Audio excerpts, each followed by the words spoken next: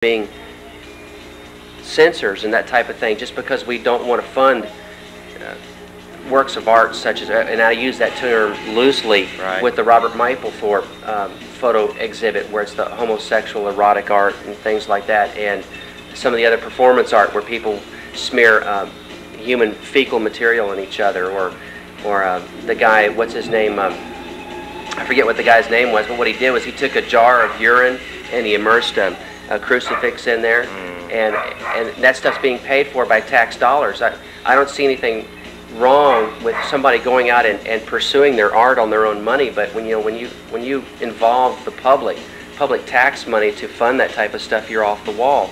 So when the conservatives speak up and say, hey, we don't want to spend money on this stuff, we abhor it, we think it's off the wall, and we don't want to pay for it, then we're looked upon as censors. But yet when it's on the other foot, and it's a real prevailing wind these days, is Christian bashing. We're always talking about people getting down on Rush for telling the truth about Bill Clinton and things about the liberal media here in America. But when a Christian stands up and wants to be a heavy metal rock and roller, or he wants to speak the truth, or talk about his faith and things like that, just like in the schools, well, hey, we're run out of town on a rail.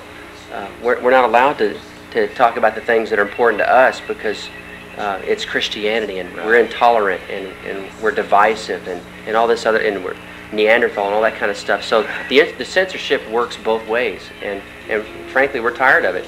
And that's why we have this show on, is because on public access, they can't censor you, right, unless we get up here and take our clothes off and run naked. And then even then, like in Austin, where they had, it came on at 2 o'clock, it was an AIDS awareness group got on there and did a safe sex show. No joke. They had close-ups of male and female genitalia, putting on condoms and oral sex and masturbation and things like that. And that's on public access. So you'll never see those things on the Hatin Satan show. I can guarantee you that. But that's what public access is all about, is that we're able to come on here and preach the gospel boldly. We're able to come on here and talk about issues that affect the Christian community, things that come up in the media. I think it's real important that Christians. I'm talking too much. we're going to take a break, and we're gonna slam a little bit with I don't know who we're going to have on. We'll probably have the Slamcat on again. These are a really cool band from Oklahoma. In fact, they're coming down November 13th. Why don't y'all stay tuned? Give us a call at 939-9208, and we'll give you some more information later on about the Fall Metal Fest in Austin. And Slamcat's going to be there, and possibly Betrayal. So stay tuned. See you.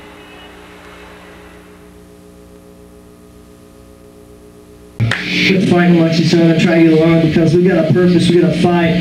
That's with Satan. That's not with each other, man. We got to stand together and pray, lift each other up, and build each other up, because, man, we got a strong battle out there, folks. We got to get ready. We got to do our work.